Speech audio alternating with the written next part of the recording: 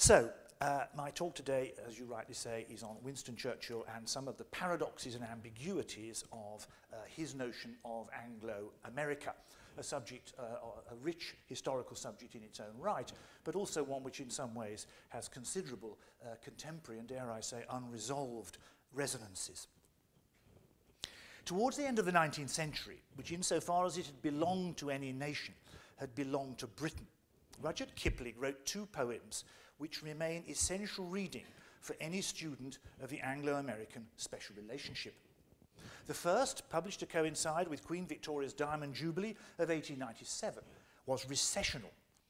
But instead of celebrating, as might have been expected, the greatness and majesty of Britain's far-flung empire, with its dominion over palm and pine, and on which the sun never set, Kipling drew attention instead to the transience of earthly power and the ephemerality of global dominion. Lo, all our pomp of yesterday is one with Nineveh and Tyre.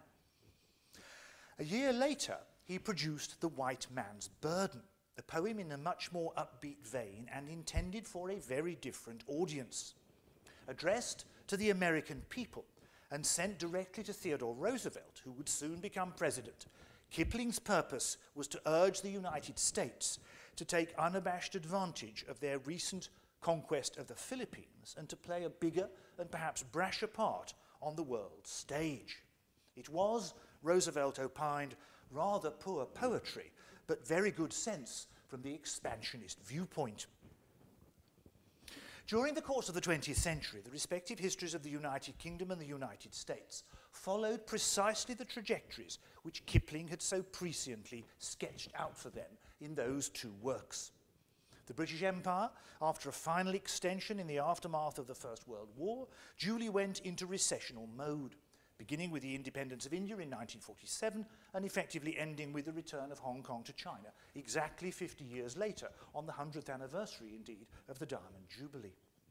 Meanwhile, as the British were letting go, Uncle Sam did indeed oblige by taking up the white man's burden, thereby succeeding John Bull as the greatest power in the West. In part through his crucial intervention in the First World War and his more sustained involvement in the Second, in part because of his increasing military might, economic strength and cultural dominance, and in part through a host of new global agencies which he financed and influenced and in some cases controlled, among them the United Nations, NATO, the World Bank and the International Monetary Fund. The United States, as in the word of Madeleine Albright, the one indispensable nation. Thus were Kipling's poetic predictions borne out, while the 20th century unfolded, as one great English-speaking power succeeded another, and without a single angry shot being exchanged between them. Yet, for the Americans on the way up, this was clearly a happier century and a happier outcome than it was for the British on the way down. There were many Britons on both the left and the right who deeply resented the ruthlessness and completeness with which it seemed the United States had superseded the United Kingdom as the greatest power in the West and indeed in the world. There were others who believed that Britain's decline could be postponed and its influence sustained by holding close to the special relationship in which Britain played Greece to America's Rome, offering, so this argument ran, experienced guidance and worldly wisdom to the new but naive global colossus, and thereby perpetuating a disproportionate amount of its own influence as well. And then there was Winston Churchill, the Yankee Marlborough, with a British father and an American mother, whose wartime collaboration with President Franklin Roosevelt was a high point in Anglo-American amity, and who believed for much of his life in the unity of the English-speaking peoples as the best way of preserving British influence and of promoting peace and progress and prosperity throughout the world. But as so often with Churchill, there was also another story to tell, not so much of rhetoric and romance, but of reality and realpolitik, which casts a more nuanced light on his evolving attitudes towards the United States and on his handling of the Anglo-American alliance during his two periods of supreme power. Before 1930, Churchill found many aspects of American life and culture and policy distinctly uncongenial. And even during the heyday of the US-UK alliance during the Second World War, his ardent Atlanticism was never fully reciprocated in Washington. From 1940 to 1945, Churchill often found the Americans far more difficult to deal with than he would later admit or write about. And in the 10 years after, those divergences of opinion and also of resources became even greater. In short, Churchill's relations with America and America's relations with Churchill were more complex and also more interesting than the latter-day image of him as the man who in his own person embodied the union of the English-speaking peoples might suggest. And it's about that and about those issues that I want to talk this evening. Born in 1874, Winston Churchill grew up in a period of late 19th and early 20th century diplomatic rapprochement between Britain and America, when the rivalries and resentments of the previous 100 years were gradually being put aside. And that rapprochement was not only diplomatic, and some would also say based on a growing awareness of a shared racial identity, it was also social and cultural as well. One sign of which was the growing number of impoverished British aristocrats who sought rich American heiresses to bolster their own dwindling and declining fortunes. In this activity, the Marlboroughs were preeminent, for Churchill's father and cousin had both ensnared American heiresses, respectively Jenny Jerome and Consuelo Vanderbilt. And the first time he himself visited the United States, Churchill was obliged to deny to the awaiting pressmen on the New York dockside that he too had gone there in search of a rich wife. Churchill made two early visits to America, in 1895 en route to Cuba as a war correspondent, and again in 1900 as a Boer War celebrity in search of lucrative lecture fees who would soon be taking his seat in the House of Commons. Up to a point, he found the experience both educational and exhilarating. "This is a very great country, my dear Jack," he wrote to his younger brother. "They make you feel at home and at ease in a way that I never before experienced." Although the grandson of a duke, Churchill was compelled to be in many ways, a self-made and self-supporting man. And there was much about the freedom and openness and opportunity of American society which he greatly admired. And as both a lecturer and as a celebrity, he seemed able to establish an easy rapport with the press and with much of the American public. So it was perhaps unsurprising that Beatrice Webb concluded, on first meeting him in 1903, that the Yankee strain was uppermost and that Churchill was, in her words, more the American speculator than the English aristocrat. Churchill hoped to visit the United States again during the 1900s, but the pressures of politics and of world events prevented him from doing so. Like most Britons, he was overjoyed when the United States came into the First World War on the Allies' side. He made speeches up and down the country praising President Wilson and welcoming the American troops to Britain and to Europe. So far as I can see, he observed in one of these grandiloquent orations, "The great branch of the human family which speaks the English language and whose wide estate covers the greater portion of the habitable globe has reached complete unity of moral conception and practical aims." Not surprisingly, when the English-speaking Union was set up in London shortly after the war, Churchill was one of the founding figures, and he spoke in characteristically high-flown terms about permanent brotherhood and comradeship between Britain and America.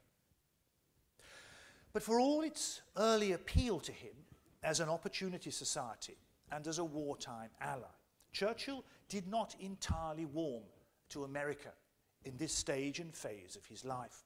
In contrast to what Beatrice Webb suggested, he was too much of an old-world aristocrat for that. After all, the United States had been created on the basis that all men were equal, that deference and nobility were alike unacceptable, that hereditary titles were outlawed, and that monarchy should be abolished. These were not sentiments to which Churchill was ever sympathetic. He also concluded that American politics were deeply corrupt, with a vulgar press, an irresponsible democracy, and excessively powerful party political machines. American businessmen impressed him little more. The relations between capital and labour were more bitter than in any other modern economy, and industry and finance were in many ways as corrupt as American city politics. Churchill had also discovered, especially on that second trip, his lecture tour, that what was undeniably an English-speaking nation was also, in fact, a much more varied and diverse country of immigrants, and as such was full of substantial pockets of vociferous hostility to Britain and its empire. The Catholic Irish, some of the Dutch, and some of the Germans, who in fact heckled Churchill on occasions on that first lecture tour.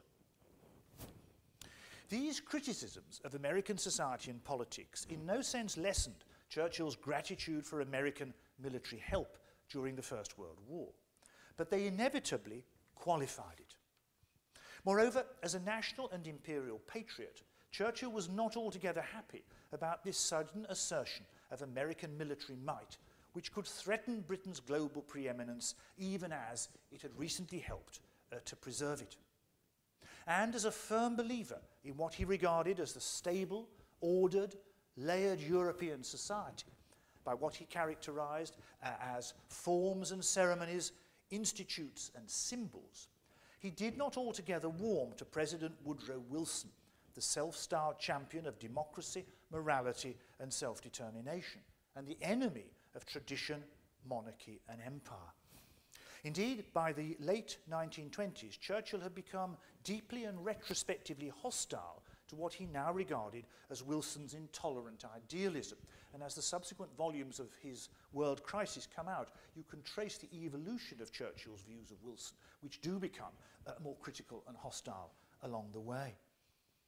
And it was that same weakness for naive, overbearing, and as Churchill saw it, bigoted utopianism, which was responsible for another American evil that to Churchill was scarcely less dreadful, namely prohibition.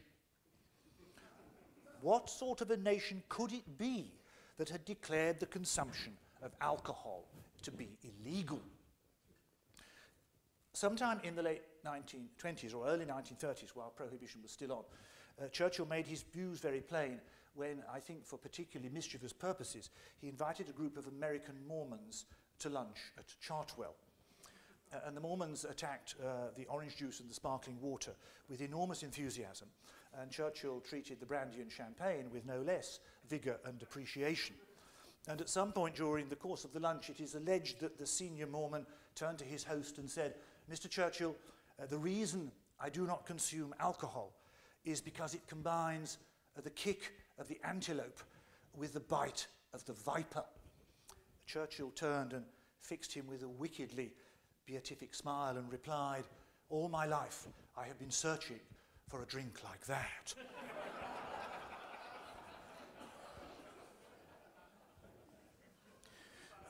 The rest of the lunch is not recorded, it's fair to say. These deeper concerns of an old world conservative for new world zealotry were reinforced for Churchill by the international politics of the 1920s. During those years, there were arguably only two effectively functioning great powers: Britain, whose empire was now larger than it had ever been, and the United States, which had suddenly appeared and erupted as a new force on the world scene. They had been allies at the end of the First World War, but now they were sliding precipitously from friendship to rivalry, as what appeared to be an ever more arrogant and domineering America seemed to be challenging Britain for world supremacy, classically exemplified by its refusal to write off Britain's extensive war debts, which caused enormous annoyance in Britain in the 1920s, and by America's apparent determination to challenge Britain for naval rivalry. Churchill was much involved in the public discussion and political handling of those issues, and they annoyed him very much. Indeed, so annoyed and intransigent about America was Churchill that during this period he actually went on record in cabinet as saying that the United States was fundamentally hostile to Britain and that war between the two nations was far from being unthinkable. If the Conservatives had won the general election of 1929, Churchill had hopes of being moved from being Chancellor of the Exchequer to the Foreign Office. But Clementine, his wife, considered this unlikely. "I'm afraid," she revealingly remarked, and remember, for much of their lives her judgment was a great deal better than her husband's, "I'm afraid your known hostility to America might stand in the way." In the end, the Conservatives were defeated in 1929, and so the matter was never put to the test or to the proof. But no one, peering into the future, would at that date have predicted that Churchill would soon emerge as the self-styled champion of Anglo-American amity and English-speaking unity. And so the question to ask is how, why, and when did this very significant change in his worldview actually occur? In 1929, and again in 1931-2, freed from the cares and burdens of office, Churchill paid 2 lengthy visits to the United States. The first, it bears repeating, in nearly 3 decades, and they transformed his views. For the first time, he journeyed out to the West Coast and obtained a much more vivid sense of the vastness and abundance and potentiality of the country spanning a continent. Despite the fact that these were the years of the Great Depression, he was impressed by the scale and sophistication of American industrial production and noted that unlike Britain, the most able men now seemed to go into business rather than politics. All this may help explain why he suddenly became convinced that the United States, as the richest and most productive nation in the world, would prove the prime impetus to economic recovery and to leading the world out of the Great Depression.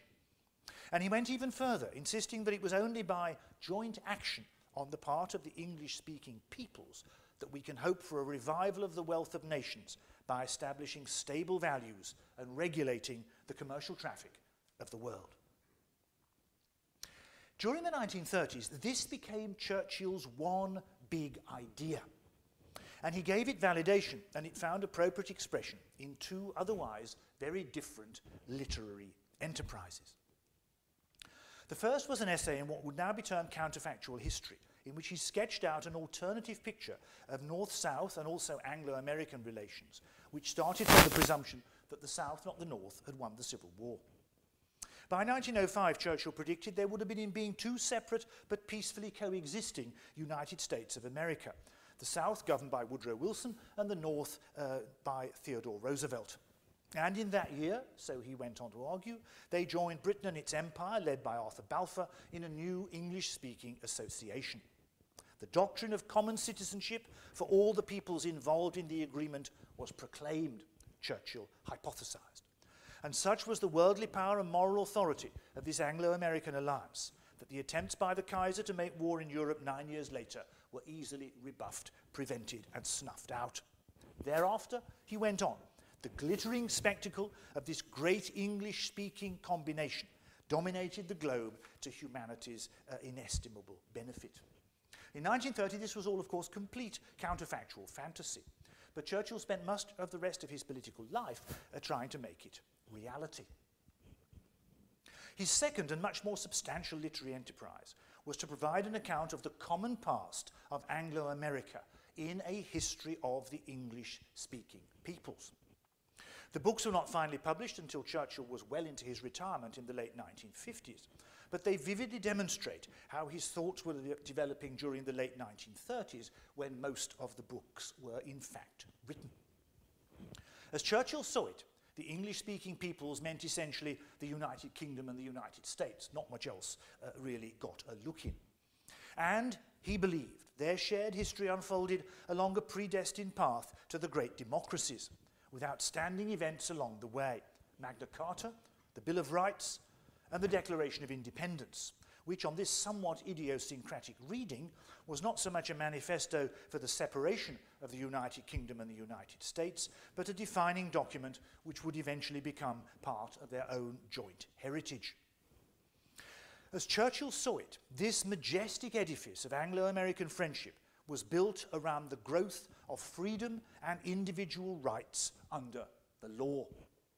Of these ideas, he told his research assistant, Maurice Ashley, in April 1939, the English-speaking peoples were the authors, then the trustees, and must now again become the armed champions. Thus, in a sense, was already sketched out the strategy he was soon to pursue during the Second World War. Yet during the 1930s, this was not a cause which aroused much enthusiasm on either side of the Atlantic. In the United States, isolation had by then sunk deep roots. Roosevelt's main concerns were domestic, and he was advocating a period of bold and continuous experimentation, reinforced by a visceral hostility to the established order, which found little favour in British official circles. Insofar as he gave much attention to Britain, he embraced a Wilsonian dislike of its monarchy and empire and thought that the British were simultaneously too wealthy and too weak and too infirm of purpose.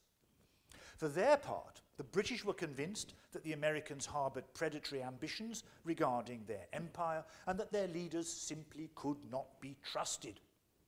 That was Stanley Baldwin's view, and it was also Neville Chamberlain's, which helps explain why he rejected FDR's admittedly ill-thought-out peace initiative so contemptuously in early 1938. Nor, despite his vigorous espousal of the cause of Anglo-American amity, was Churchill wholly happy with how things were actually developing in the United States. By the 1930s, it's worth remembering, he was in the most conservative phase of his political career, whereas FDR was at his most radical. And Churchill was publicly critical of the New Deal, especially what seemed its irresponsible determination to run a budget deficit and its strident attacks on big business and the old social order. There was then, despite Churchill's own view of things, nothing at all predestined about the Anglo-American alliance as it eventually evolved during the course of the Second World War. Official opinion in Britain did not regard the United States as a dependable ally, and official and public opinion in America had no wish to be involved in another European conflict, least of all another one to preserve the British Empire. Indeed, from this perspective, Churchill's call for an Anglo-American alliance was not, as he saw it, the highest expression of the preordained unity of the English-speaking peoples. On the contrary, it was neither a relevant policy nor a remotely realistic proposal. Of course, it's true that when war broke out and Churchill returned to his old position as First Lord of the Admiralty, that he began to correspond with Roosevelt. But they were not personally acquainted. They'd only met once before, and Churchill couldn't even remember the fact that that had happened, much to Roosevelt's annoyance. It was the president who took the initiative in the correspondence, and during the early months of their exchange of letters was desultory in the extreme. Only when Churchill became Prime Minister in May 1940 did their correspondence move into a higher gear. For with Hitler triumphing in so much of Europe, Churchill was clear from the very beginning of his administration that the only way Britain could win the war, as distinct from survive it, was to draw the US into the conflict. I mean to drag America in, was one of Churchill's phrases from that time. And even when Russia became Britain's co-belligerent in June 1941, that opinion still held good. Accordingly, for the first 18 months of his premiership, Churchill did everything he could to woo, captivate, and cajole Roosevelt. Hence the constant transatlantic allusions in his speeches, as in the peroration to the one ending, "This was their finest hour," where he held out the prospect that the whole world, including the United States, would sink into the abyss of a new dark age if Hitler vanquished Britain. Hence his lavish praise of Roosevelt in his broadcasts, this great man, this thrice chosen head of a nation of 130 million people. Hence his burgeoning and carefully crafted correspondence with FDR. "Mr. President," he wrote on one occasion, "the one decisive counterweight I can see to Hitler would be if the United States were immediately to range herself with us as a belligerent power." And after a slow and hesitant start, it began to work, as Anglo-American cooperation drew ever closer in 1940 and 1941. The Destroyers for Bases deal, Lend-Lease, the first meeting of Churchill and Roosevelt off Newfoundland, and the subsequent signing of the Atlantic Charter. To Churchill, as he told George VI, this meant that Britain and America were now walking out together and that their eventual union could not be long delayed. But this was easier said than done. FDR thought Churchill was a Victorian Tory and reactionary imperialist, while Churchill regretted Roosevelt sometimes showed ominous signs of Woodrow Wilson's naive and intolerant idealism. And each time the British gained help from the Americans, it came on very tough and stringent terms. The Destroyers for Bases deal obliged Churchill, much to his regret, to give the Americans a blank cheque on the whole of our transatlantic possessions, and most of the destroyers were incredibly old and not much use. Lend-Lease was a lifeline, but it meant the British had to part with their gold reserves held in South Africa, and Roosevelt just sent a destroyer to kind of take them away. And the Atlantic Charter, with its call for all peoples to live under governments of their own choosing, was a classic formulation of American anti-colonialism, and could thus be interpreted as a direct threat to the survival of the British Empire, where the majority of people certainly did not live under governments of their own choosing. Nevertheless, the next phase of the war, from December 1941 to September 1943, marked the high point of the Anglo-American alliance and of the Churchill-Roosevelt relationship. Immediately after Pearl Harbor, Churchill rushed to Washington and delivered a triumphant address to Congress. It's one of the few great speeches of the Second World War where you can actually see him delivering it, and it's a bravura performance. The President and the Prime Minister spent a great deal of time together, and whatever their reservations about each other, they clearly relished each other's company. It's fun, FDR later telegraphed Churchill, being in the same decade with you. Churchill was able to persuade the Americans to accept his vision of grand strategy, namely that the defeat of Germany should take priority over the defeat of Japan, and that in Europe the initial Allied effort should be in the Mediterranean rather than opening a second front on the Atlantic coast of France. And when Churchill returned to the United States in the early autumn of 1943, his hopes for the deepening and perpetuation of the Anglo-American alliance were high. On receiving, at Roosevelt's prompting, an honorary degree at Harvard University, he urged that the temporary Anglo-American alliance might become the foundation of a common citizenship. I like to think, Churchill went on, of Britons and Americans moving about freely over each other's wide estate, with hardly a sense of being foreigners to one another.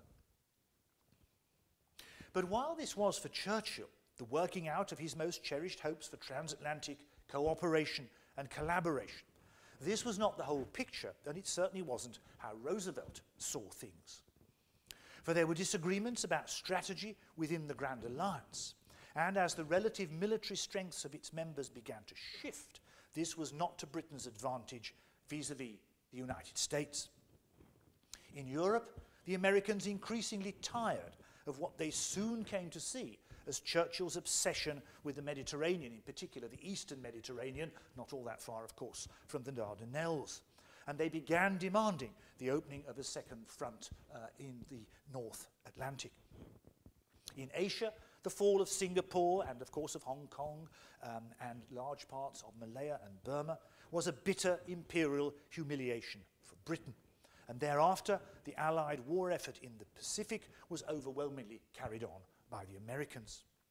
Moreover, for his part, Roosevelt became increasingly convinced that he should have direct dealings with Stalin, and thought Churchill, with his long record of strident anti-Bolshevism, was more of a hindrance than a help as a go-between and an intermediary. And the American pressure on the British to advance their empire, especially India, towards self-government continued unrelentingly.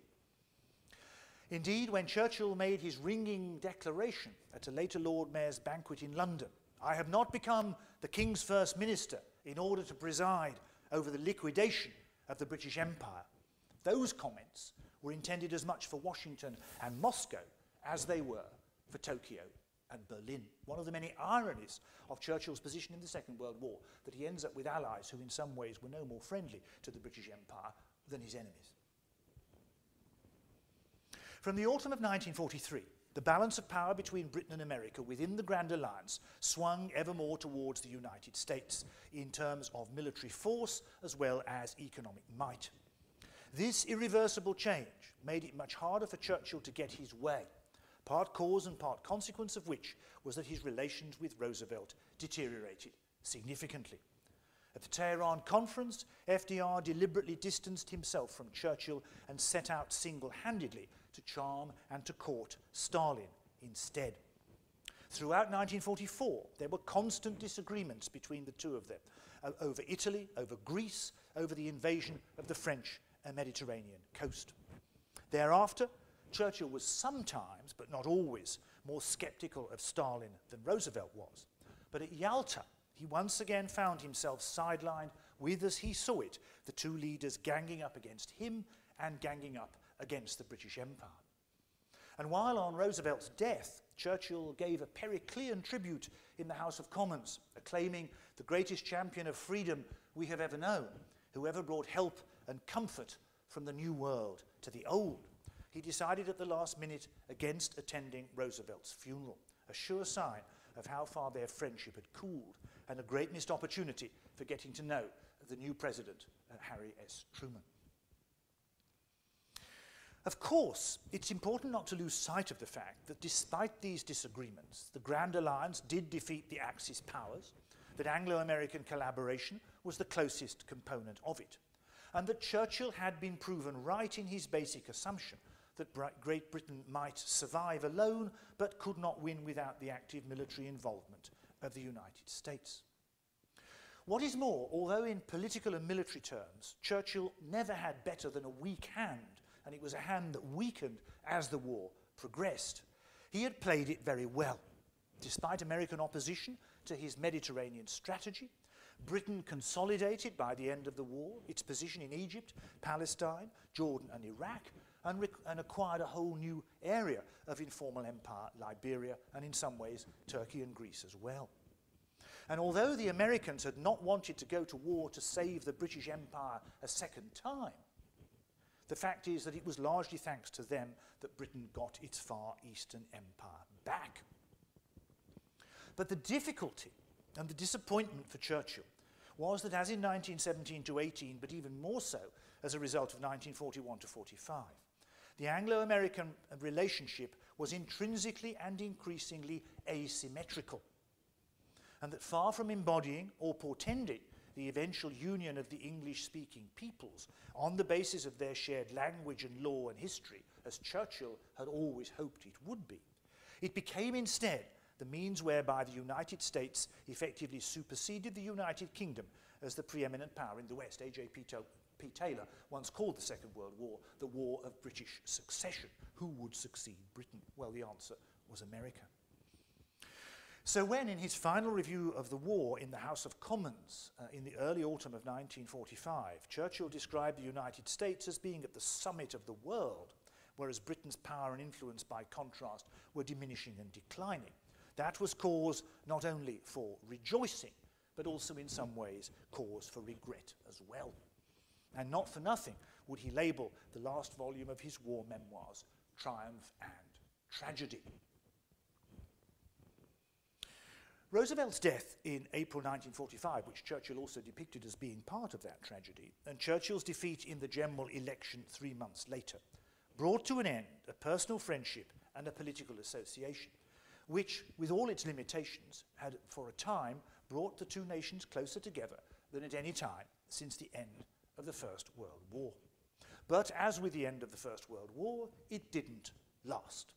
As soon as the Second World War was over, the United States had cancelled Lend-Lease. The terms of the subsequent American loan were severe, despite all John Maynard Keynes' attempts to mitigate that. And the true extent of Britain's economic weakness soon became apparent. One consequence of which was that such continuing pretensions as it had to being a great power, which Churchill had pushed so hard, especially in the Mediterranean, were very soon given up. Within 3 years of the end of the Second World War, Britain had abandoned large parts of its position in the Eastern Mediterranean, in Greece, in Turkey and in Palestine, handing it all over, as it were, to America because the British could no longer afford it. And of course, and as many people had predicted, Churchill himself included, the end of the Indian Empire in 1947 in some ways spelt the end of Britain as a great global power.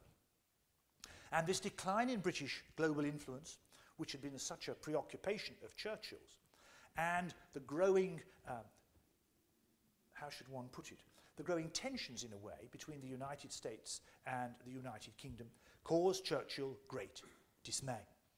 Whatever may be said to the contrary, he lamented in the House of Commons, our relations with the United States have definitely become more distant and more difficult. America, he told Clark Clifford early in 1946, has now become the hope of the world. Britain has had its day. If I were to be born again, I'd want to be born an American. Nevertheless, despite this rather pessimistic financial and geopolitical world, and although he was now in opposition, Churchill made two very significant contributions to Anglo-American relations in the immediate post-war years. The first was the speech which he delivered at the invitation of President Truman at Fulton, Missouri in March 1946. In it, Churchill ranged widely over the contemporary international scene and set out to accomplish two particular, yet also interconnected objectives. First, he sought to alert the United States to the threat which communist Russia was now presenting to freedom and democracy, given that an Iron Curtain had descended across the continent of Europe from Stettin in the Baltic to Trieste in the Adriatic, and to enlist and urge America's support against Stalin as he had previously urged it against Hitler. Second, Churchill insisted that his country, the United Kingdom and the British Empire, was still a force to be reckoned with, and he reiterated the need for the continued fraternal association between the two great English-speaking peoples, who already enjoyed a special relationship which might ultimately lead to common citizenship. Together, Churchill insisted, Britain and America could impose their order on the world, and in their continued and intensified collaboration lay the best, indeed the only, hope for the future. Here's that 1930 fantasy all over again. Churchill would always claim that he was speaking at Fulton as a private citizen. Yet despite their subsequent disclaimers, he delivered that speech with the prior knowledge and approval of both Truman and Attlee, and in so doing sought to make a public case for a hardening of policy towards Soviet Russia, which both governments were already contemplating, but were not yet ready to signal, either officially or publicly. So at the time, it did indeed seem as though Churchill's words brought about the fundamental change in American foreign policy which followed soon after, which soon became more robust towards Soviet Russia and more sympathetic towards the British Empire, which it now seemed more important to support as a means of containing communism in certain parts of the world than to dismantle as an affront to democratic values. And the success of that speech, the attention it gathered, and to some extent the controversy it generated, meant that for Churchill himself, the Iron Curtain speech at Fulton was a triumph and a tonic, as he re-emerged after his electoral defeat in the previous year as a world statesman with important things to say, no longer just about the Second World War, but about the present and about the future. And that in turn gave Churchill the confidence to begin and the framework within which to set his account of the Second World War, about which he was by then beginning to think. Buoyed up by the impact of his Fulton address, Churchill started serious work on his war memoirs almost as soon as he returned from Fulton to Britain. He had many reasons for wishing to write them, to make a great deal of much needed money, to give his version of events. History, he's alleged on one occasion to have said, history will not be kind to Neville Chamberlain, I know, because I'm going to write it. And also to tell an extraordinary story as only he could do, and indeed did. But there were other agendas too. He was concerned to demonstrate above all the fundamental importance and indeed essential equality of the Anglo-American alliance. Accordingly, in his first volume, he placed altogether excessive stress on Roosevelt's ill-fated and ill-thought-out diplomatic initiative of early 1938. In the second volume, he exaggerated his close relationship with FDR, and in describing, for example, Lend-Lease as the most unselfish and unsordid financial act of any country in history, he made no mention of the widespread official opposition to America's harsh terms at the time. Thereafter, in subsequent volumes, he sought to minimize his frequent and very deep disagreements with the President and also with Eisenhower, Supreme Commander in Europe, and subsequently, of course, President himself. I have, he told Eisenhower when he got to the sixth volume, taken great pains to ensure that it contains nothing which might imply that there was in those days any controversy or lack of confidence between us, which of course, in fact, there had been. Moreover, on those occasions when he was obliged to admit that the British and Americans did not always see things in the same way, Churchill suggested this was because he was wiser and more worldly than they were. Accordingly, When it came to the closing months of the war, Churchill insisted rather implausibly that he had all along divined Stalin's true and malevolent intentions in Eastern Europe, but that Roosevelt was by then too ill to do so by himself and was too trusting and naive to take his one true friend's advice. So, from this perspective, Churchill's history of the Second World War was indeed a history with a purpose. It set out to show that the Anglo-American alliance was essential to the peace and progress of the world, the big idea of the 1930s once again, and that it worked best when the Americans accepted the guidance which the British were uniquely equipped to provide and bestow, and when they sought to support the British Empire rather than undermine it. By the time the concluding volumes were published, Churchill was back in Downing Street, and that was precisely the policy he intended once more to adopt and the agenda that he had embraced. For his aim, initially with Truman and subsequently with Eisenhower, was to recreate their old wartime collaboration in all its individual intimacy. In part because he believed the Americans would want to benefit from his accumulated wisdom and experience and his reputation as an unrivaled figure. Remember, Time magazine declared him to be the man of the half-century in 1950. In part because he hoped to persuade them that the continuing greatness of Britain and its empire and of their vital necessity to the strength and future of the United States itself. In part because such a renewed association might yet be the prelude to that more thoroughgoing union of the English-speaking peoples for which he still hankered. And in part because there might be a chance to broker a deal with the Russians at the very highest level, a deal which the detonation of the hydrogen bomb would make ever more urgent and necessary. Churchill was sure then that given the time to talk over a few family matters, as he put it, the Americans would take things from him that they would take from no one else. The problem was that neither Truman nor Eisenhower was remotely interested, and John Foster Dulles, who became Eisenhower's Secretary of State, was even less interested. Fond as they were of Churchill for what he had been and what he had done and what he had said, and much as they cherished their earlier associations with him, both presidents were convinced that his greatest days were over, that physically and mentally he was not the man that he had once been, and that he was living too much in the past as a result.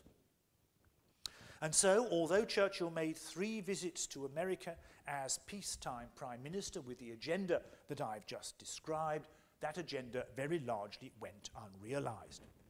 It was impossible to conceal the fact that he himself was a diminished man and Britain a diminished nation, and that the so-called special relationship mattered much more to the United Kingdom than by this time it did to the United States. Neither president shared Churchill's view that most of the world problems could be solved by reviving the Anglo-American wartime partnership, and Eisenhower was distinctly unencouraging when Churchill volunteered to initiate discussions with the Russians and broker Anglo-Russian conversations in the way he felt he had in the latter stages of the Second World War. When I came to America, Churchill admitted to Lord Moran at the outset of one of these visits, having discovered that the chances of doing what he wanted were much less great than he had hoped. When I came to America before, it was as an equal. They have become so great, and we are now so small. Poor England. Yet even at the very end of his premiership, in his final words to his cabinet colleagues, he continued to insist that Britain must never be separated from the Americans. Well, the rest of this story is easily told, though in its way, as we may talk about later, we are still in some senses living through the consequences of some of these developments. Churchill's retirement was followed by the Eden Premiership and the Suez disaster, which temporarily sundered what was left of the Anglo-American alliance and set at naught Churchill's valedictory advice. He was deeply grieved by this development and wrote a personal letter to Eisenhower urging that relations be restored as soon as possible.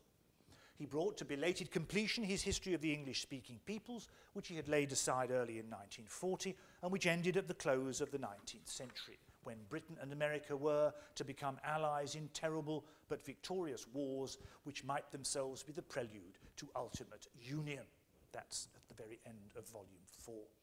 This was little more than, as it were, prospective nostalgic fantasy. But when Churchill paid his last visit to the White House in 1959, at the personal invitation of President Eisenhower, he once again dwelt on the themes of the continuing greatness of Britain, the importance of the Anglo-American alliance, and the unity of the English-speaking peoples. It was his final transatlantic hurrah. He made 2 more brief visits to America. President Kennedy vainly urged him to come to the White House again, but by then such things were beyond him. Nevertheless, there was a final flourish which was revealing in more ways than one. On the 9th of April 1963, and by act of Congress, President Kennedy proclaimed Sir Winston Churchill to be an honorary citizen of the United States, thereby recognizing his outstanding achievements as a leader in war and peace and his steadfast loyalty to the American nation and people. Randolph Churchill, reading a speech that Churchill had written, thanked the American president for having received many kindnesses from the United States of America in the course of his life. But he added, "The honor which you now accord me is without parallel. In this century of storm and tragedy," he continued, "I contemplate with high satisfaction the constant factor of the interwoven and upward progress of our peoples. Mr. President," he concluded, "your action illuminates the theme of the unity of the English-speaking peoples, to which I have devoted a large part of my life." But even in these years of sunset and apotheosis, of which the bestowal of honorary American citizenship was certainly one, the ambiguities of Churchill's ardent Anglo-Americanism persisted, and they were hinted at in another section of his speech accepting honorary citizenship, which was very different in tone and substance from the majority of his appropriately gracious and appreciative remarks. For he was, he noted, the former Prime Minister of a great sovereign state, and he deliberately emphasized these robust attributes of national stature and historic independence in order, as he put it, to reject the view that Britain and the Commonwealth should now be relegated to a minor role in the world. In thus reasserting the United Kingdom's claims to be taken seriously as a great power, Churchill was also explicitly rebutting the remarks made by Dean Acheson at West Point Military Academy several months before, when the former United States Secretary of State had opined that Great Britain had lost an empire and not yet found a role in the world. The Kennedy administration had taken pains to distance itself from Acheson's comments, but they had caused a furore in Britain, not so much because they were insulting, but rather because they were true, and indeed to some degree they are still true today. And working out that trajectory that Acheson, as it were, said ought to be worked out, but he wasn't sure what, is of course something which lies at the root of our current concerns and preoccupations. But as Britain declined and as Churchill's life ebbed slowly away, his own popular reputation in America went from strength to strength. He was the most admired and venerated figure in America during the last decade of his life, and his death was front-page news across the country. Churchill's great state funeral in London was in many ways a quintessentially Anglo-American occasion, with Eisenhower present as a personal guest of the family and with the battle hymn of the American Republic being sung at the service in St. Paul's Cathedral. But there was a revealingly discordant note, for the official American representation at the funeral was disappointingly meagre. President Lyndon Johnson was unable to attend because he was unwell.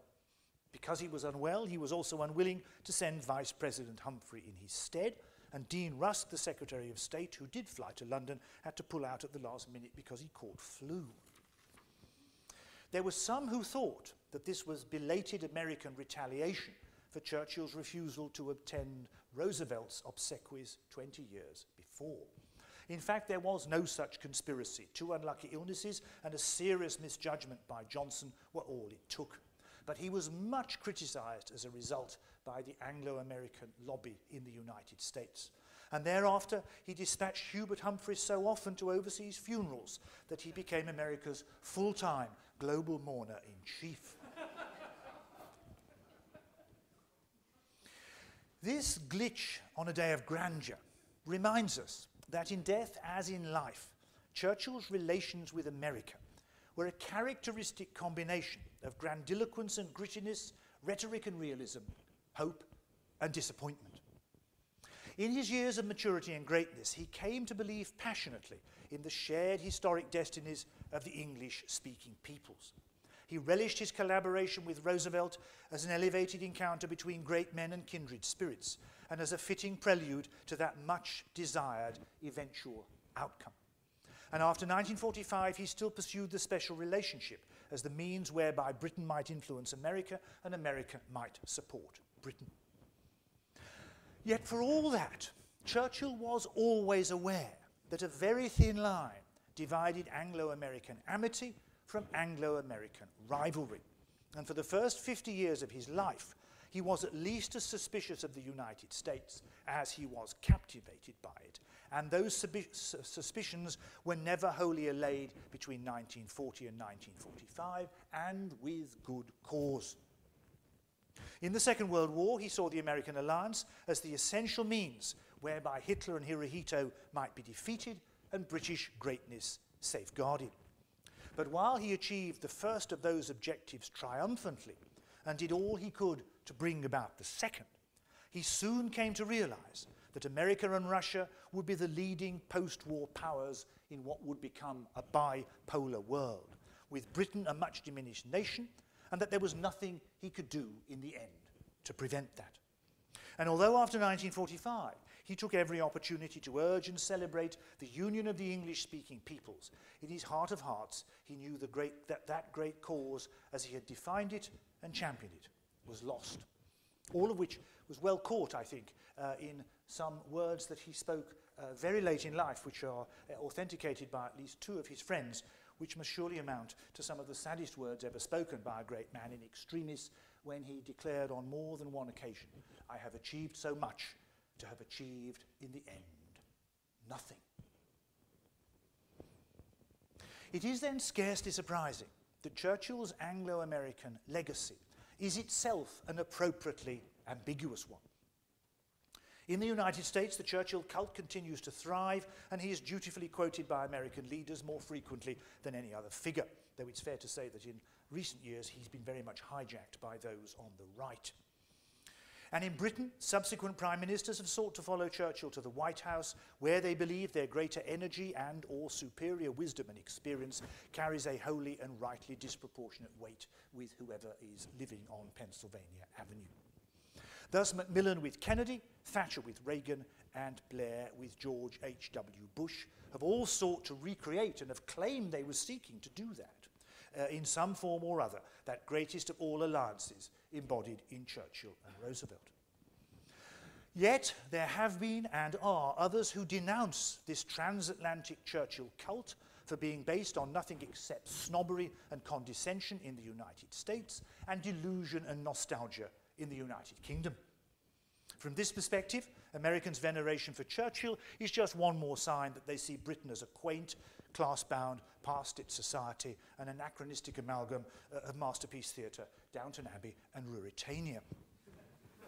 While, so this argument goes on, a succession of British prime ministers have wielded far less influence in Washington than they claimed, and so this argument continues, their time would have been much better spent pursuing Britain's true future destiny in Europe, rather than indulging in transatlantic fantasies of continued global greatness, which were already out of date in 1955 and perhaps even 10 years before that.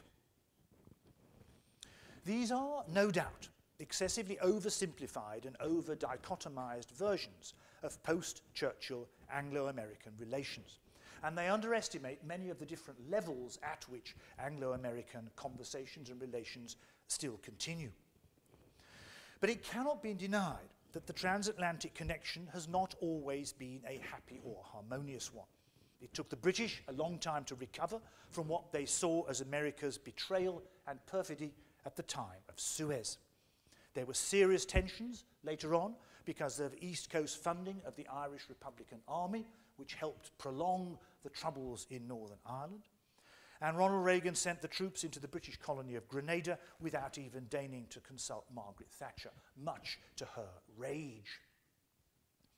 Nor have such irritations, to put it its mildest, been confined to the British side. Often after 1945, the Americans were called upon at short notice to assume greater great power burdens, which the British could no longer afford to discharge, as in the case of Turkey and Greece in the mid to late 1940s. Lyndon Johnson never forgave Harold Wilson for refusing to send British troops to fight alongside the Americans in Vietnam. There were many people in the Reagan administration who were strongly opposed to the covert and indispensable help which Caspar Weinberger gave the British during the Falklands War. And for most of that conflict, Reagan himself sat on the fence and only came down on the British side very, very late in the day. Because, of course, he was concerned about America's own relations with Latin America.